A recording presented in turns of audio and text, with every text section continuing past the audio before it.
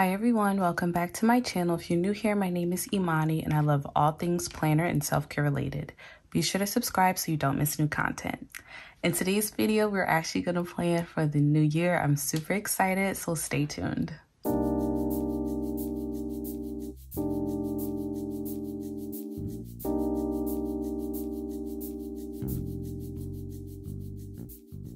So I'm really excited to get this planned out. If you watched a few videos ago, I think I got this during Black Friday. So this is actually the dated vertical weekly planner inserts from Cloth and Paper in the half-letter size, of course.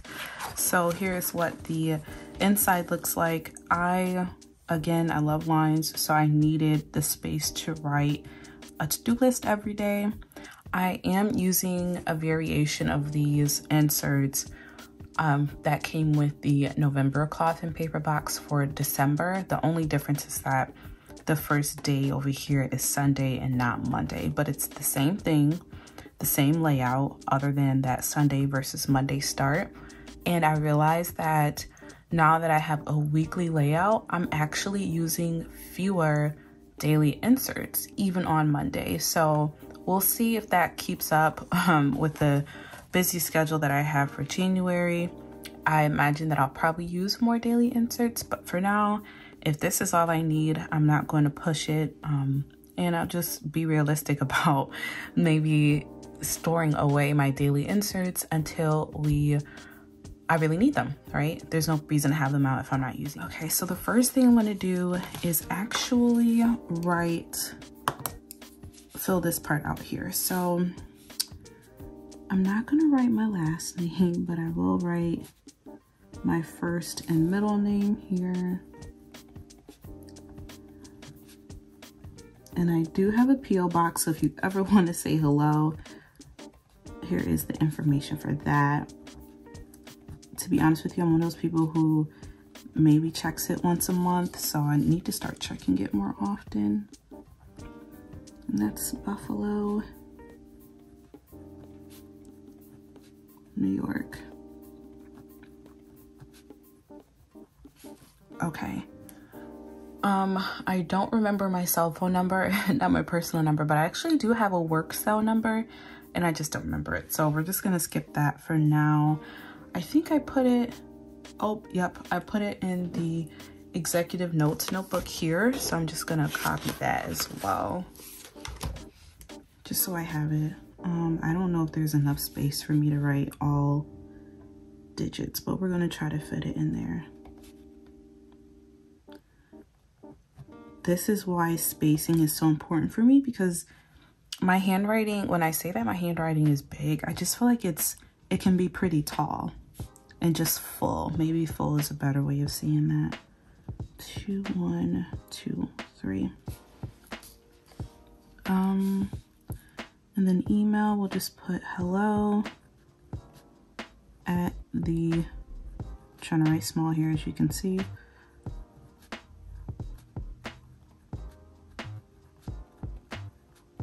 I hate that the line isn't long enough for it, but it is what it is. Or my email is kind of long. For memo, let's just put, if lost, please contact me.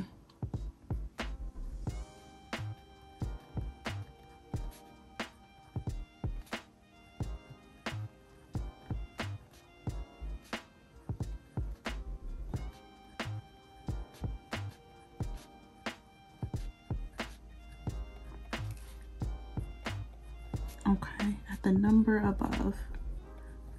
Not that I expect this to be lost. This will be in my half letter, which is personal and self-care planning. So this doesn't leave the house like ever. So I don't intend for it to be lost, but you never know, especially now that I've said that out loud. So please contact me at the number above.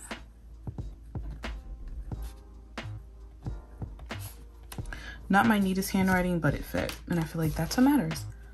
Okay, so this is the first page of the planner. Here, I think I want to put down, because this will typically stay in my planner, right? So here, I think I want to put 2023 goals, and to be honest with you, I've thought about them, but I haven't narrowed them down yet. And there are some areas, because I like to have my goals geared towards the self-care types.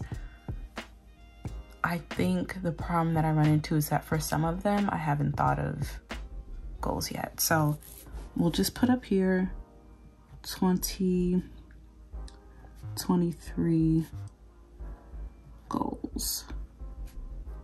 Oh, I don't like how I wrote goals, but whatever. And then I'm gonna grab one of my favorite highlighters. This is a zebra midliner in the color beige. I think this is gonna smear. Yep, this is gonna smear. Okay, so that page is done. So next up is the year at a glance. What I'm gonna do here is, first I'm gonna grab some stickers to see if I'm like dropping everything in the process, as you can hear, right? I don't know if these are too big for that space or not, because I have so many stickers I just don't use, and I really want to be intentional about using those. This is that Sedona color, which I think is perfect for fall. Not sure if I want it for the entire year though. Then the Cortado stickers are drop stickers. Friends, what do we use? What do we use? I don't know if I want Angora. Okay. What I'm gonna do instead is just take my favorite highlighter and mark the important days of the year so far. So I know that I want to highlight a few birthdays in here and what I know to be days off. So I believe I have the 16th off for Martin Luther King Jr. Day. My mom's birthday is the 30th. Valentine's Day is the 14th. Mother's Day is the second Sunday, which would be the 14th. Wow, that's super late this year, it feels like. The 10th is my sister's birthday.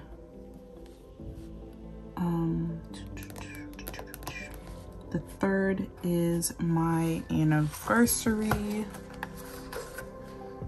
August 14th is my brother's birthday. The 11th, another anniversary. October is my other brother's birthday. The 6th is my boyfriend's birthday. The 26th, I know I'm forgetting like so many holidays. I think the 29th would be Memorial Day. I have a friend whose birthday is the 27th of April. Okay, so November 26th is my birthday. The 4th is Timber's birthday. 14th is my dad's birthday. We have Christmas, then New Year's. I'm forgetting so many holidays, so let me pull up a calendar and then I will circle back. Okay, so I know for a fact I am like forgetting birthdays and holidays, which I usually end up remembering when the month begins, but like when the heck is Easter? Easter is the 9th, okay. I'm checking my calendar up here. That's why you have to have a calendar. March and June look pretty empty, which is, to me, that's concerning. I'm like, what did I forget? In March and June. Oh, Father's Day in June. Okay, oops. That's the 3rd Sunday in the month. And then, you know what? I'm not gonna push it. That's it. I know Labor Day is gonna be the 4th of September as well. That first Monday. Oh, 4th of July. Didn't mark that down either. So I'm gonna leave this as is. Actually, I think my grandparents' wedding anniversary is the 15th. Okay, so now, now I'm done. There's something going on every month, which I think that's beautiful. You know, there's like always something to celebrate. So now that we have stressed myself out with that, oh, wow. I guess I could have just turned the page, right? It's early and I haven't finished my coffee, so it's all good. Okay, so we're gonna move on to the month. Okay, so the tough part again about the goals is that I didn't really parse out monthly goals yet, more so just the yearly goals that I have. But what I can do now is just kind of write the categories of things that I'm interested in, and if I'm able to parse it out, then, you know, I think it works that way. So one of the goals that I have for the year is to read 40 books. And there are 52 weeks in a year, which means I need to read on average about a book a week, but maybe less than that. So for January, I'm going to categorize this as a mental goal.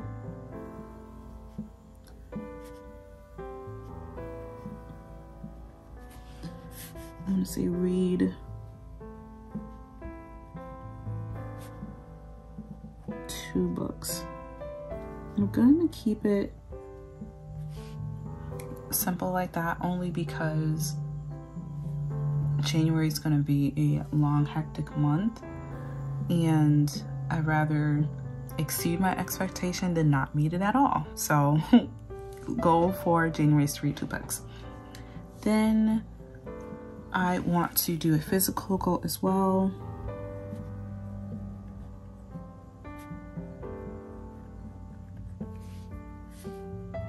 I don't know what's feeling off about this, but we're gonna keep going because maybe it's just a different planning style for me. So physical is work out twice per week. Bare minimum. Out.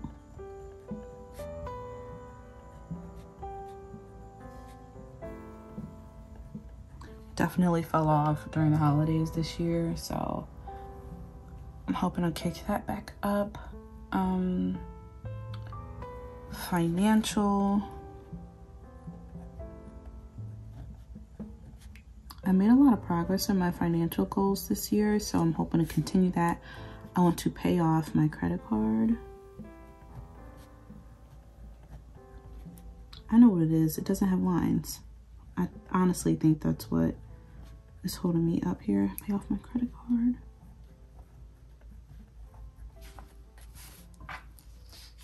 Okay, yeah. I don't know why I'm not feeling it, but we're just gonna keep going and hope that it fixes itself somehow. In the sense that I feel just more comfortable about it, because right now I just don't feel comfortable writing. Something's off. So a spiritual goal that I have is actually almost a physical practice too. I want to practice yoga. So I want to go to a yoga class at my gym. So I want to go to yoga class 2 times this month.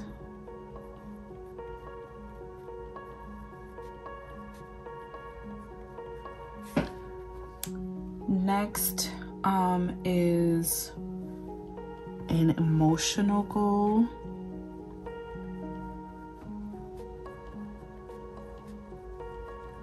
And then last will be a digital goal.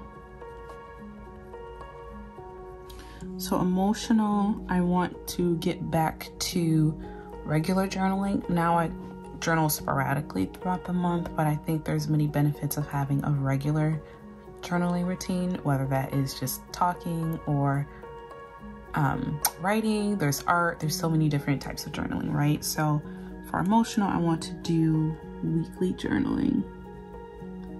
Sometimes I can go a little bit longer than 7 days without journaling. Weekly.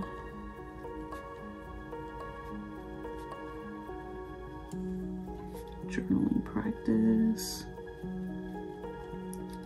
And digital, I want to really limit my TikTok usage. Sometimes I fall down this excuse me, I fall down this rabbit hole of just scrolling TikTok endlessly for hours, especially towards the end of the day and especially after a rough work day. So I want to limit TikTok to 1 hour.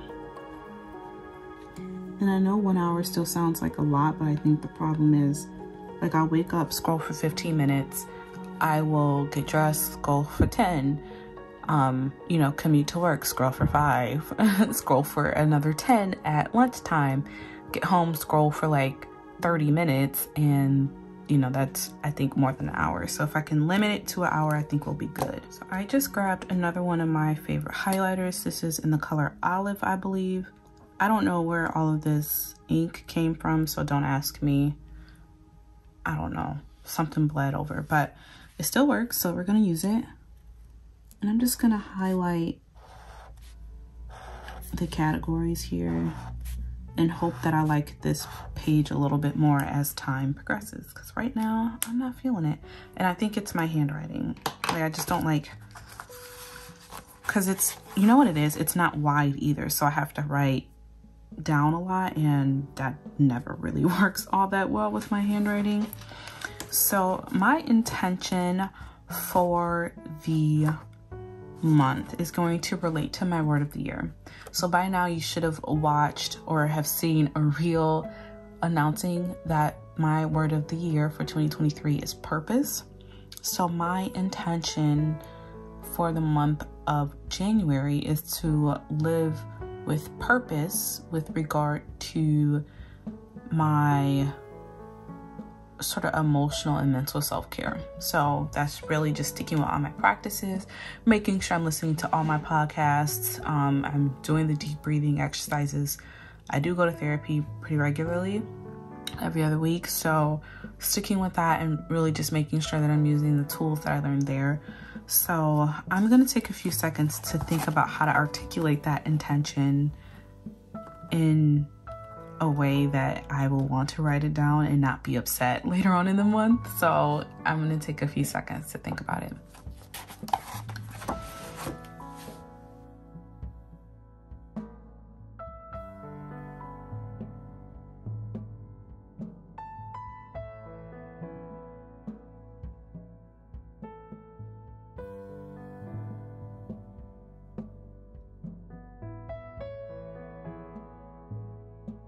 Okay, so I took a few seconds to really think about how I wanted to incorporate my word of the year into my intention for the month.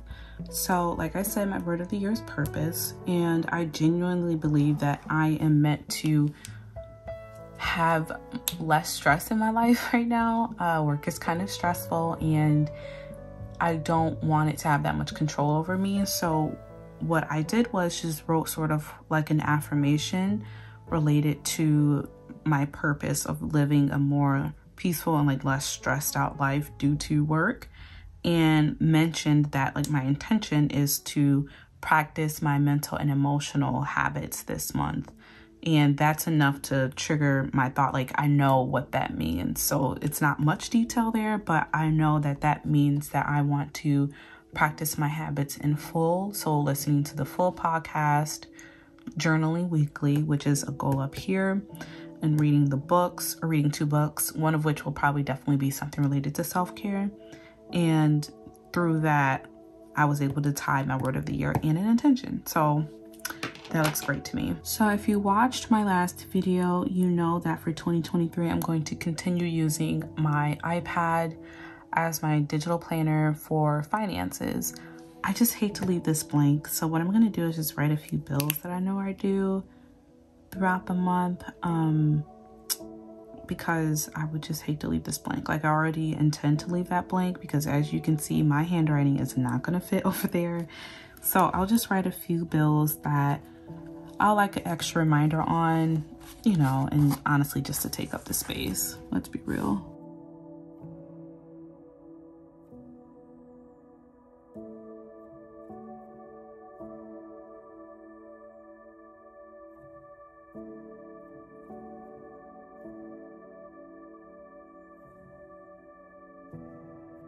So I just used my favorite mod liner. I think I call them all my favorite at this point. If I had to choose a favorite, it'd probably be beige, but these three right here are like the trinity for me. I love these colors.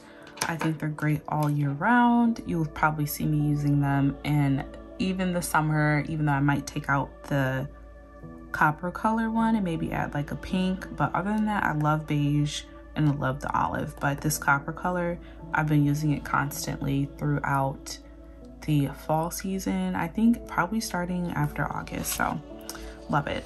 And that's all I'm gonna do here. I'm not even gonna really add any of this area over here because like I said, I just needed something down here because I didn't wanna leave everything blank.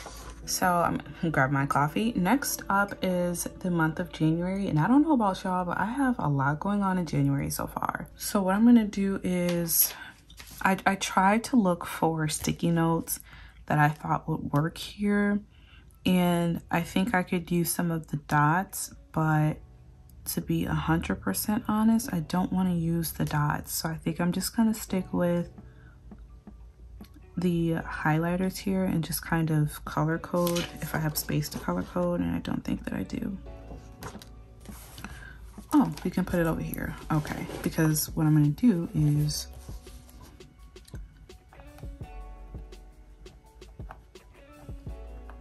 birthday, meeting, and event. Okay, so birthday is gonna be the copper color. Meeting, I think we'll use the green. And event, we're gonna use beige because I wanna see as much beige as possible. And actually I'm gonna edit event to also say appointment.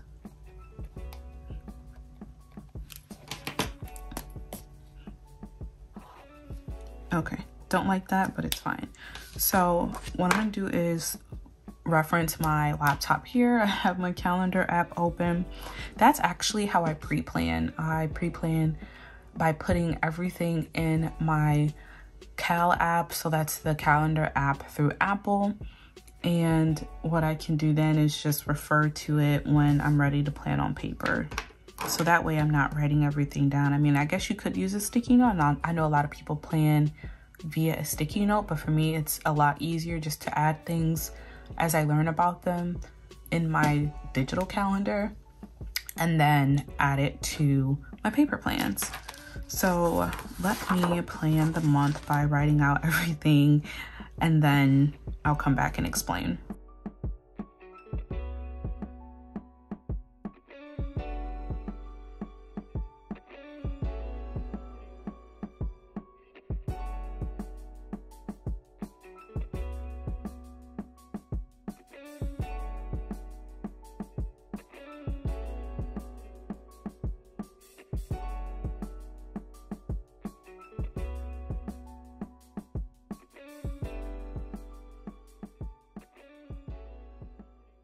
Here is the finished product. I think this was a really important lesson for me to see it through to the end, because when I was done with the writing portion, I looked at it and I'm like, I really do not like this. Like, what's not sitting right for me? I didn't know if it was just the pen that I was using, because I really do think the pen matters as far as how my handwriting looks. Like, it's a little thick, and I probably should have used maybe a 0.38 mm pen instead of, or nib size rather than 0.5. But after I just stuck with it, and after I highlighted, I'm like, okay, I like it a little bit better now. So as you can see, a lot going on, especially the first couple weeks of January. So I'm kind of mentally preparing for it, in the sense that, you know, sometimes I tend to be a little introverted, so a lot of social interaction can be a lot. But I have a couple of important meetings coming up. I have a birthday to celebrate. Well, technically 2 birthdays, but one is a birthday party. Then I have meetings. So I'm gonna leave it like that. I don't really have anything to fill out for important dates, so I'm actually gonna leave that blank, which is really funny. For the notes section, I'm sure something will come up, and I actually think what I want to do is write down a few things that may be coming up in February, just so I have it right here on this page and can plan accordingly. So let me look ahead at February to see what's coming up, and I can write down the important things here.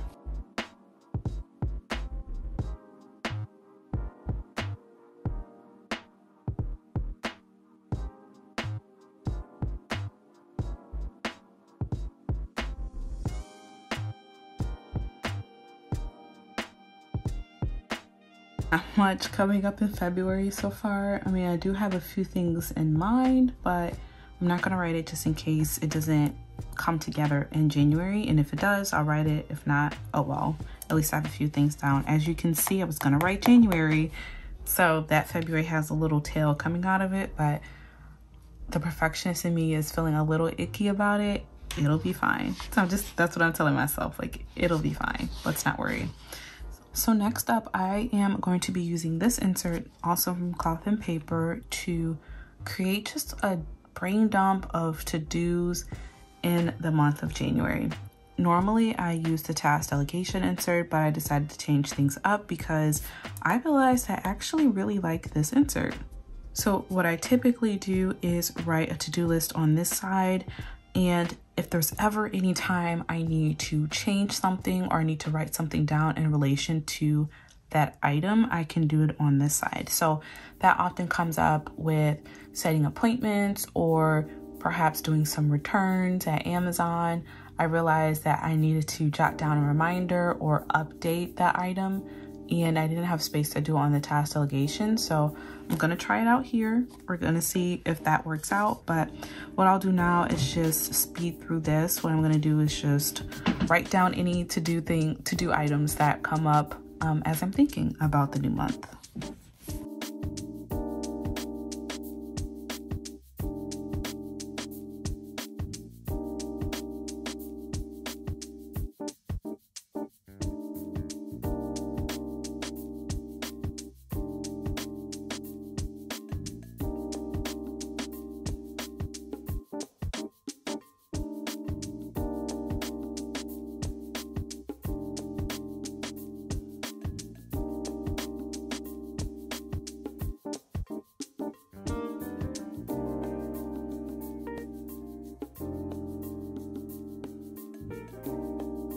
Okay, so honestly, this is all I can think of right now. Maybe that's because it is still sort of early to be planning for January. By early, I mean we're not 2-3 days away from December when I'm filming this. So I'm gonna leave it as is for now. I will highlight a few important things like my doctor's appointments. Like I know I have one scheduled with my, what do they call it? Like your general doctor, like your overall health doctor.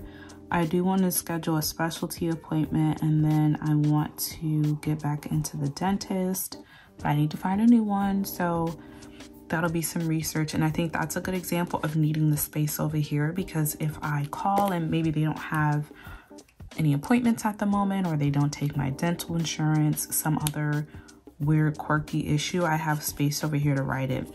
And then again down here, my mom's gift for her birthday that's coming up in January, I have some space on the left to brainstorm some gift ideas. So we'll see how this works. Like I said, when I use the task delegation insert, I wouldn't have space to brainstorm over here, but I do think this will be a good opportunity for me to have space over here to just write notes, reminders, or updates. So don't be afraid to try inserts and be flexible with it. Sometimes some things are working, and in one season in your life it may not work. So this is a good example of just being creative in spaces that you can. And that's what I love again about half letters, that you can just pop in inserts as you need them and use them however you want. Well, that's it. I'm gonna put these inserts back into my half letter agenda. Thank you so much for watching. I hope that you enjoyed this plan with me. As always, if you have any questions, feel free to put them in a comment box below or send me a DM or an email. Thank you so much for watching, and I'll talk to you next time. Bye.